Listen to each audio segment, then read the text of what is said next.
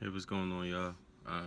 Another word before work, and today I'll be talking about your good heart that you have. You have a good heart. So here we go. The Word of God says, in Mark chapter 7.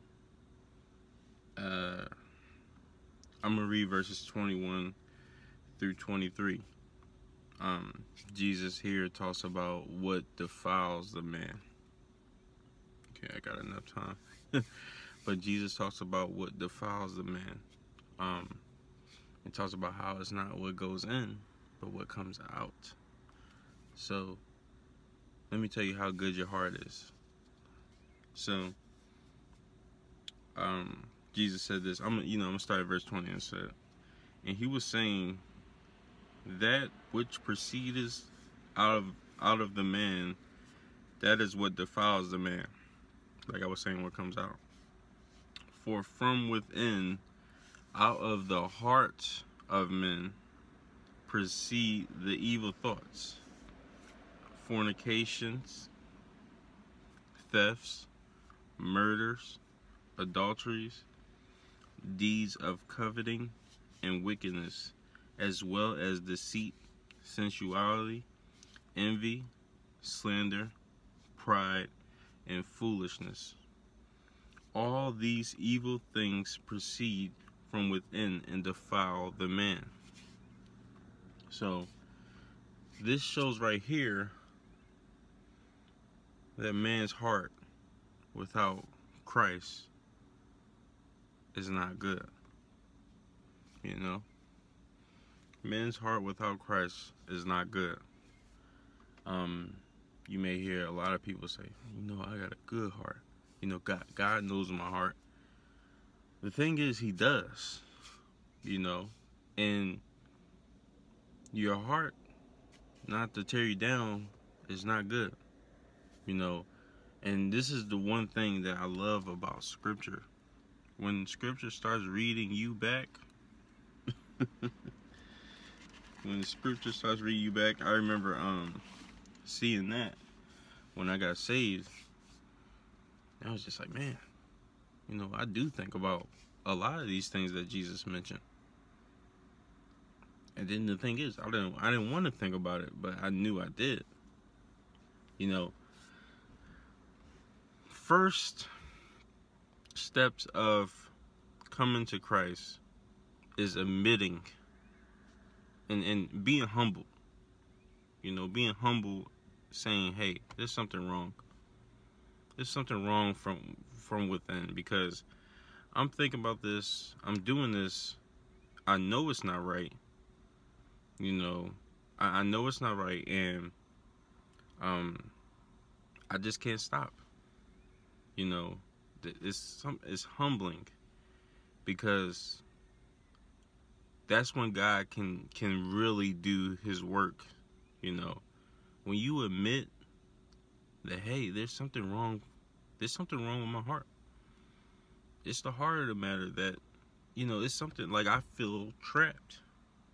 I feel trapped into thinking about these things. And I know this is not godly at all. This is a heart issue. And I need a new heart. And good news. The Lord wants to give you a good heart. He wants to give you a heart of flesh, a new spirit. So many, because I used to say this all the time before the Lord, God knows my heart. And He really does.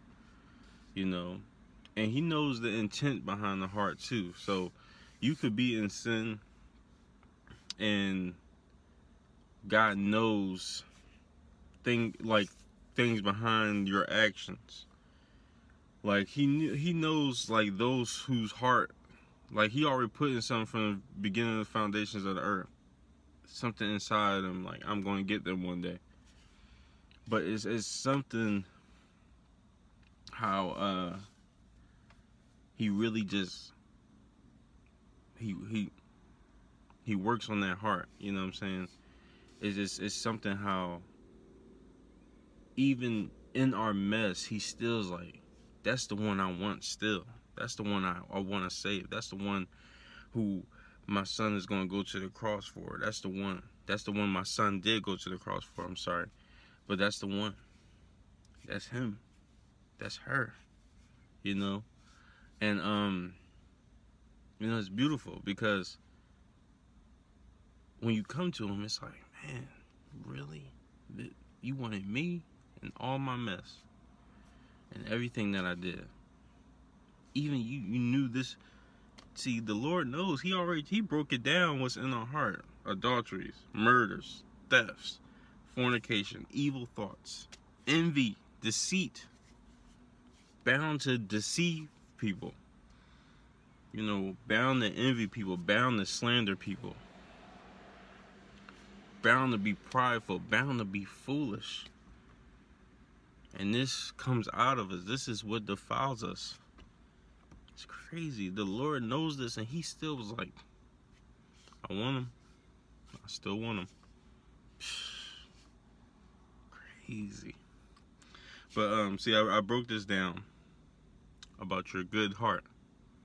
Listen, I'm saying this in kind of being sarcastic, but I just wanted to destroy the lie of you having a good heart if you're watching this.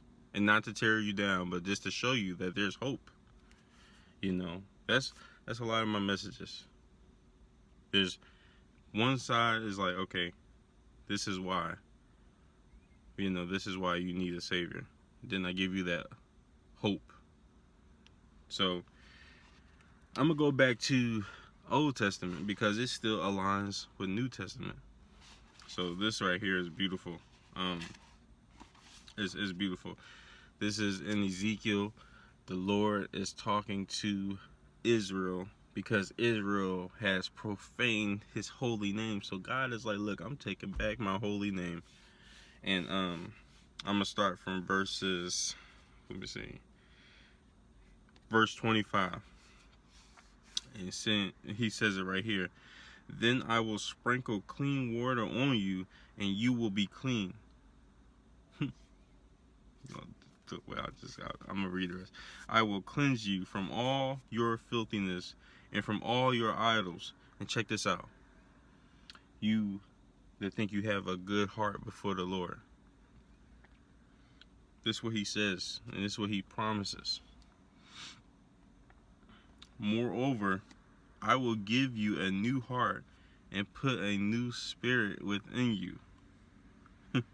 And I will remove the heart of stone from your flesh and give you a heart of flesh.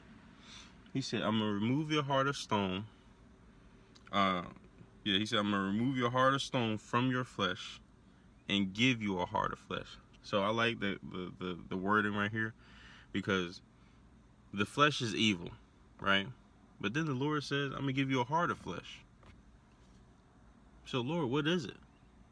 So flesh is evil and sensitive, can be sensitive, you know. So the flesh, you know, the one that's at war with our spirit, that's contrary to our spirit, that's the evil. But he says, I'm going to give you a heart of flesh. The heart of flesh is sensitive. So he says, I'm going to take that heart of stone, that just wants to keep doing evil, that heart of stone that just doesn't care. You could throw anything at it, it's going to bounce off because of how hard it is. And then I'm going to give you that heart of flesh so you can be sensitive to the things of the Lord. The things of the Lord. So he said, this what the Lord says right here in verse 27. I will put my spirit within you and cause you to walk in my statutes, and you will be careful to observe my commandments. My ordinances, sorry. But yes, the Lord wants to give you his spirit. That's the new spirit he was talking about. I want to put my spirit within you. Because without my spirit, you can't do this. Jesus said, I am the living water. So then we can break this down from verse 25. He said, then I will sprinkle you with clean water on you. Then I will sprinkle clean, my bad, then I will sprinkle clean water on you, and you will be clean. What did Jesus' blood do? Washed us clean. What is Jesus? Living water. So he said, I'm going to sprinkle clean water on you, and you will be clean. You will be clean. With Jesus, your heart will be good. With Jesus, you'll start, like I was talking about in my other video, you'll start desiring the things of the Lord. No more, you like I said, you'll have that battle. The flesh and the spirit always warring against each other. But feed the inner man, feed the spirit with the word of God, with prayer. You know what I'm saying? Feed him. He wants to, man, he wants to overpower that flesh. You start feeding the spirit, your flesh gonna be like, yes, master, to the spirit. I'm telling you. So this is for the ones, who think, hey, I have a good heart. God knows my heart. He does. And this is why he says he wants to give you a new one, a heart of flesh, and take away the heart of stone. So he loves you that much. And I pray that this word touches somebody. So y'all have a blessed day, night, afternoon, wherever you're watching it. Peace.